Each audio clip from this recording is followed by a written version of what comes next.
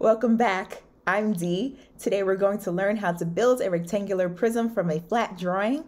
Materials are listed in the video description, so let's get started. So I'm going to start drawing my rectangular prism net. So remember, a net is a flat pattern that can be used to build a three-dimensional shape. In this case, our rectangular prism. So I'm going to draw my rectangular prism with a length of 5 going across and 3 down. So 1, 2, 3, 4, and 5 going across and 3 down, 2, 3. I'll close off my shape to make my first rectangle and label that number 1. You'll notice here that for my rectangle, the opposite sides have equal measure, whereas for my cube, all of the sides had equal measure. Okay, so that's a difference to remember. Number 2 will have the same measurements as number 1. So you already have 5 going across the top. Now I have to have 3 going down. Close off my shape and label that one number 2. Number 3, the same thing. 3 going down, 2, 3, 5 going across, 2, 3, 4, 5. Number 4 follows the same pattern. 1, 2, 3 going down, 1, 2, 3, 4, 5 across. The rectangular prism has 6 faces as well, but you notice here that it looks very different from our cube where they were all squares. Now, 5 and 6 are special because their measurement depends on the sides of number 1. So, because the sides have to meet. Now, the bottom part of drawing the shape for 5 matches the bottom for 2 and matches the bottom for 1. So you could think of extending your line. Okay, same thing for this side where 6 will end up being. But now it comes to figuring out how far out you should go, where you should draw your line to close the shape. Now here on the side of 1, I have a measurement of 1, 2, 3. So that means in order for these two sides to meet, when I'm folding, this side has to have a measurement of 3. 1, 2, 3. So I would stop there. Same thing for this side. It has a measurement of 1, 2, 3. So I know for this side will end up being 6. This has to have a measurement of 1, 2, 3. And I'll close that off. So here I have 5, here I have 6, and now we're going to start drawing some tabs. So just like for the cube, I'm going to draw a tab on the top of 1.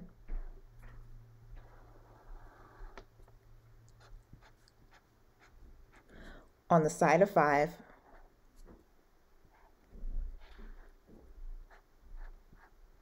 On the side of 6.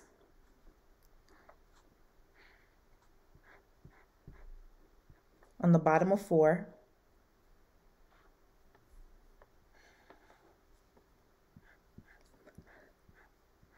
But in order to close off my sides and make sure I don't have many gaps, I'm going to add extra tabs here on the top of 5 and the bottom of 5 and the top of 6 and the bottom of 6. So yes, I will have to do a bit more cutting, but it's worth it in the end. So here,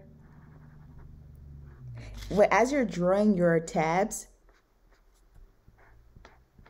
you can even think of extending this angled line like that and down here.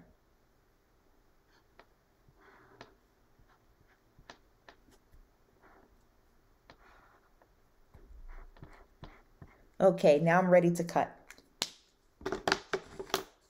So I'm going to cut up my shape. Again, trying to stay on the line as best as possible.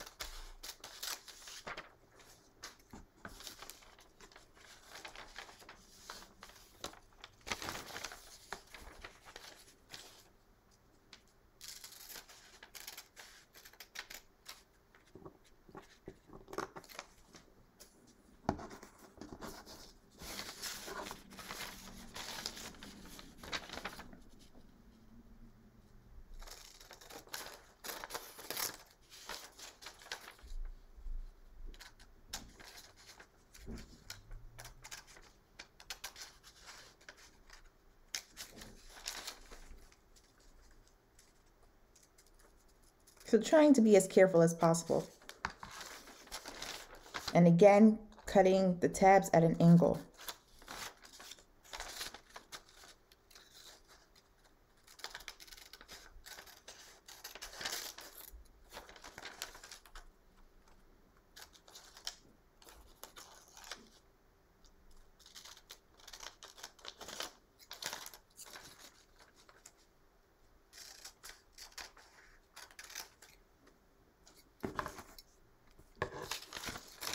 Use my scissor to help pick up a little bit. Okay, so here, almost finished cutting.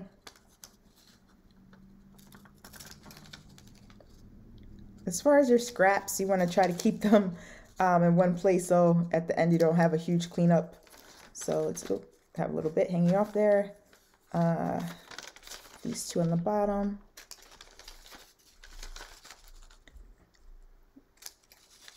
In here, just check all around, make sure that you cut those little, they almost look like little triangles.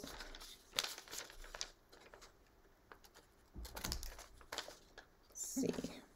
Ah, one more left. They look like right triangles. Okay. Okay, that looks pretty good. So sweep this away. And then I'm going to get my second piece of paper and my glue stick, and I'm going to glue this net onto my second piece of paper. Now again, you could choose any color paper. This is just regular computer paper because it's cheap, it's available. You can draw on it if I wanted to change the color later, and it's pretty soft, so it's easy to manipulate with my hands.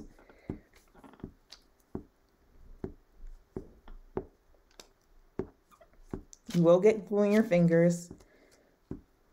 Don't worry about it. Soap and water solves it. Just gets it off your hands. Easy squeezy.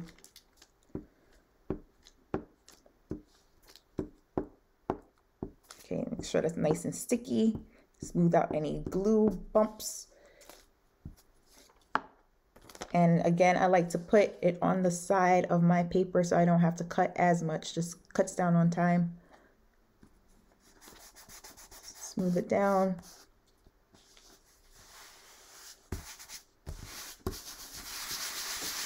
Then I cut up my shape again.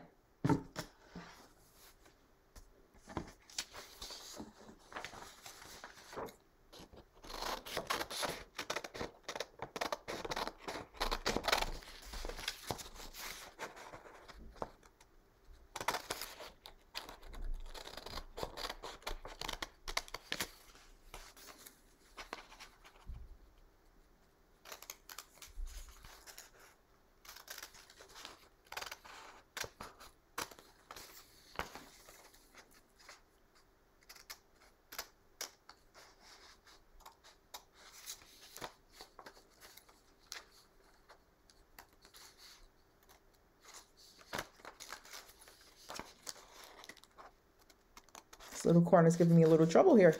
All right, there we go. Let's give it a little tug.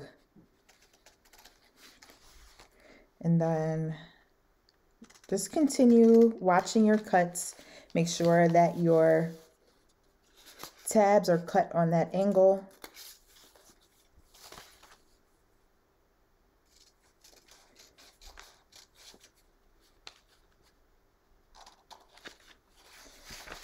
Cut your little triangles out the little corners.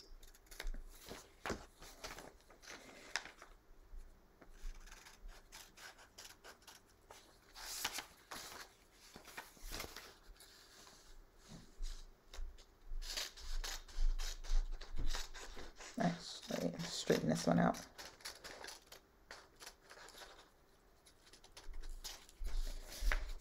Okay, nearly there.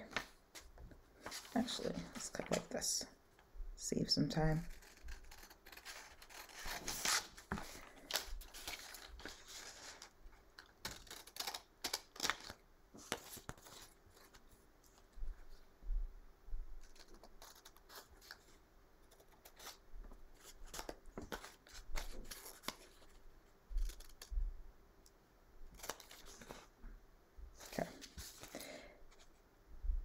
then,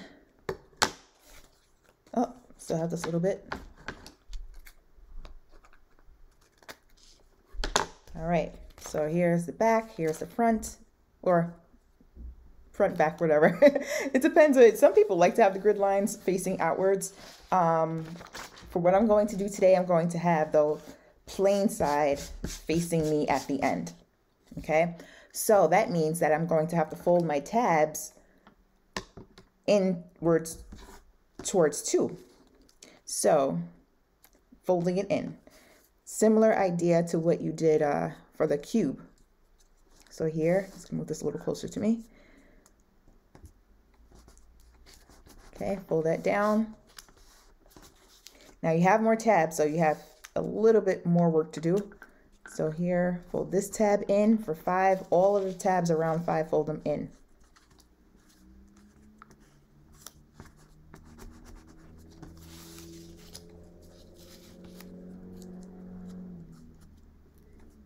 Okay. Fold this one down. So all of my tabs are going towards the inside. And just try to make them as straight as possible. And just double check that. Looks pretty good. Okay.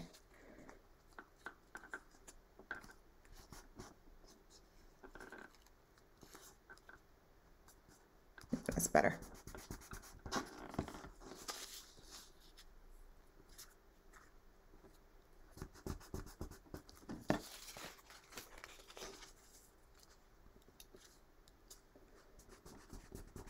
Okay, and now we fold the rectangles in towards 2.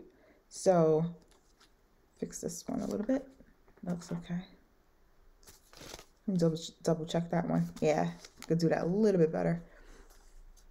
So what I noticed was that this one looked a little crooked, and it should be straight across in order for it to look closed once I finish folding. So I just wanted to fix that one really quickly.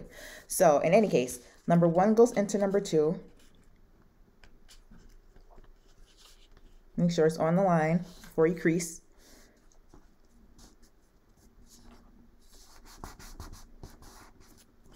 Five goes into 6.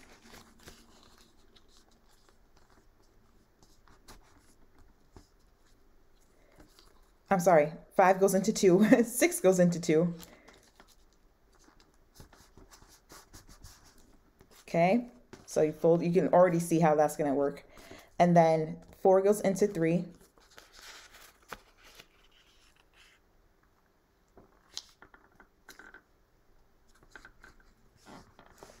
And then 3 goes into 2. Make sure I did that right. Never hurts to double check. Okay.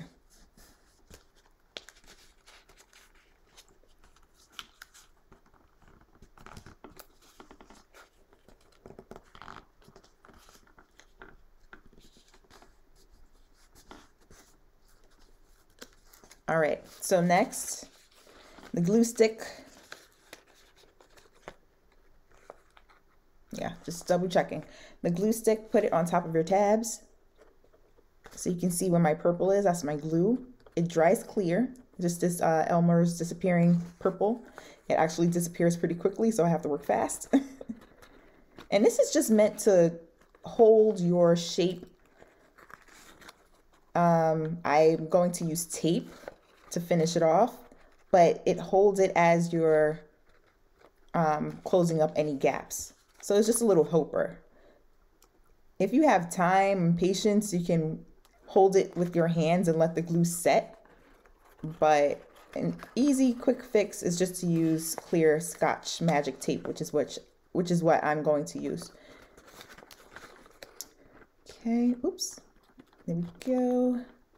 All right, so now I'm gonna form my rectangular prism. So here, I'm going to make sure this tab goes on the inside. And smush it together. Okay, this tab on the inside.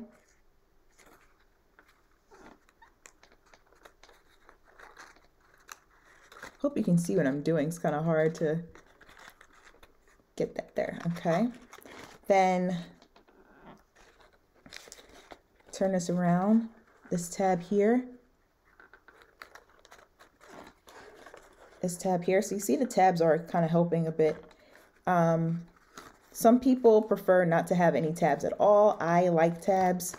I feel like it makes the process a little easier, more secure.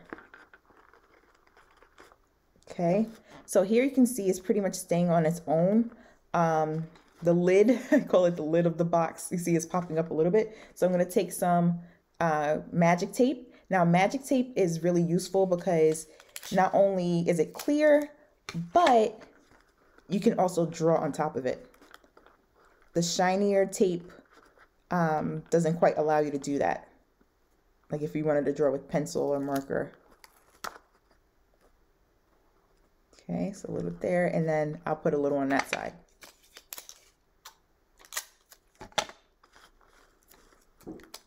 It's too long.